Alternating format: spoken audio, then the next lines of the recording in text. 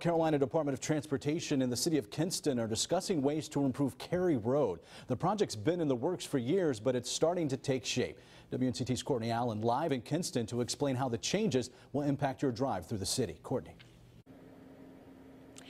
Ken, I'm standing on Carey Road in Kinston right now, which is the road the NCDOT wants to expand and extend to reach to US 258. Now, this may be good news for some commuters, but for some people that are actually living along the road, they aren't too excited about the project.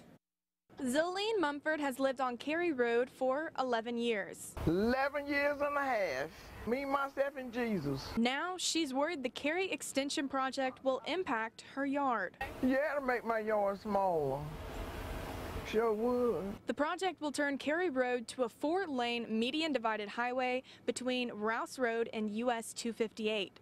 County commissioners say the extension will bridge US 258 and northern downtown Kinston. Connect the city limits out to 258 and the communities out here that have sprung up over the years. Some of more of your developments are out here in the northwestern part of the county.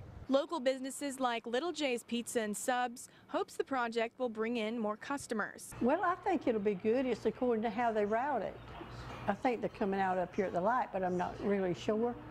And it should bring us in more business. I hope it does. However, Mumford hopes her yard won't be under construction during the process. The road was paved since I've been here.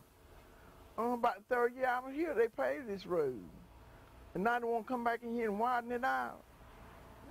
I hope to the Lord they let it stay like it is. Construction is expected to start within a few years, and once it starts, the project's supposed to take about a year to 2 years to finish. You can still make your voice heard. You can visit our website for a link on where you can give feedback about the project.